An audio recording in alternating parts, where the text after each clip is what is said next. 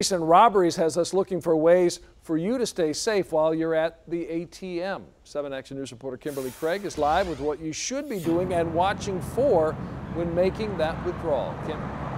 Yes, Dave. Police say you could actually even drive once around the ATM to see if you spot anyone suspicious and drive up close to the ATM. And it was right here where a woman was robbed last week. A man walked up and snatched her cash right out of the ATM. I definitely don't go at night. Getting robbed at the ATM. 2 recent holdups have us asking people, what do you do to stay safe while using the money machine to avoid becoming a target?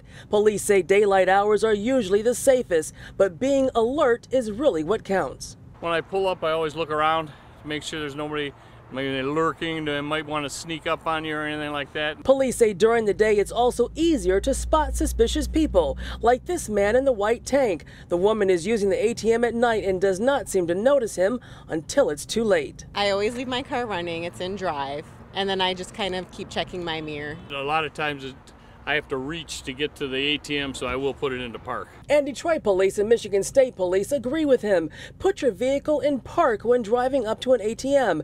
That way, if something startles you, you don't accidentally hurt an innocent passerby.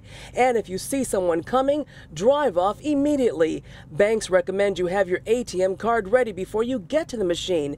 Recently, this man was robbed in Detroit at a walk-up ATM where it can be hard to watch your back. I actually get out and look around myself. You get out of the car? Yes. Do you feel safe getting out of the car? Yes. That's out of the question. If I can't drive up, that's really out of the question. Police say in your car is safer because you can drive off quickly and check your mirrors. Just make sure all doors are locked and passenger windows are up. And Detroit police say if you have to walk up to an ATM, use one inside a green light location where the lights are usually brighter and the clerk is more likely to be alert. There's no real way to honestly be safe. You just got to really watch your surroundings, pay attention. And don't sit here and count your money, and also you should not be on your phone. And police say if you are facing a robber, just comply, give them the cash. It's not worth your life. Reporting live, Kimberly Craig, 7 Action News, back to you.